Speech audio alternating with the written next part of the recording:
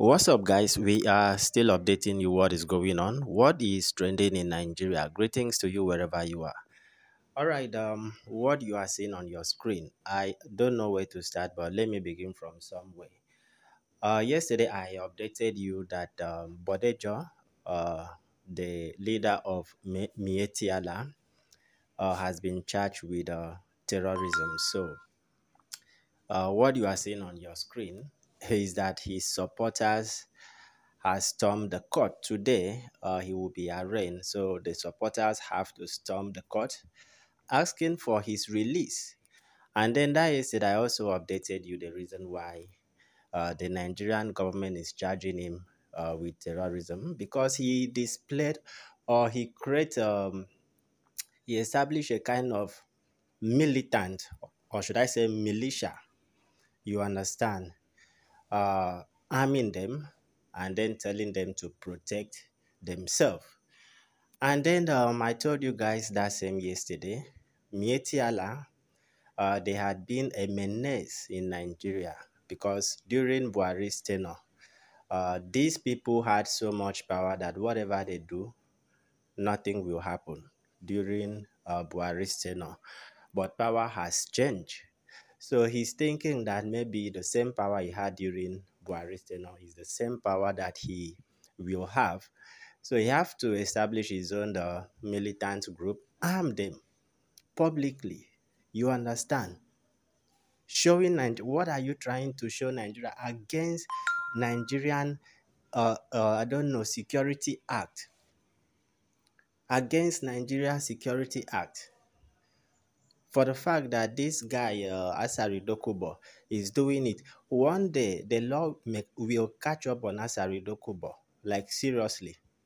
That was the same thing that happened. Why Nnamdi Kanu is still in DSS, still in DSS custody.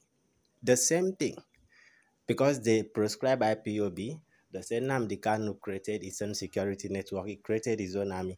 That was the same thing. Then because they did it, during Buhari's tenure and nothing happened. The thing that it is, the same thing that will happen in Tinubu's tenure. But no, the likes of Asari Dokubo, don't worry, maybe the government is still looking at Asari Dokubo. One day it may happen. You cannot just come and, form a militant group, arm them, and then expect the security agency or Nigerian government to sit down and watch you. It is not going to happen that way. You understand?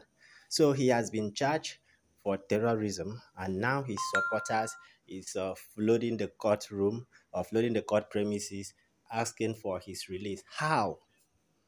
How? Is this how, as in Nigeria will be or whatsoever? I don't understand. Lawlessness. That Asari Dokubo, don't worry, Asari Dokubo is now against Tinubu's government. Me, I know very well that the eyes of the security agency is on Asari Dokubo.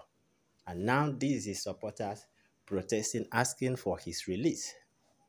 So I quickly wanted to update you on this.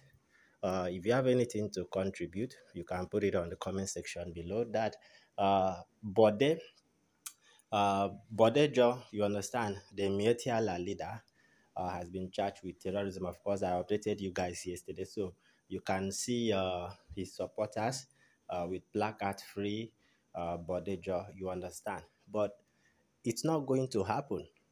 And you know what it means when the government charge you for terrorism? There is no bail. As long as it is terrorism, there is no bail. You have to, face your charges. No lawyer, no magistrate. You understand? No senior advocate will bail anybody charged with terrorism. So what are they here for protesting? Release Bodejo. You can see. Is it Tinubu's government that will release him when you were busy arming people? I quickly want to update you the latest development. So far so good. Let me know what you guys think. See you in another update.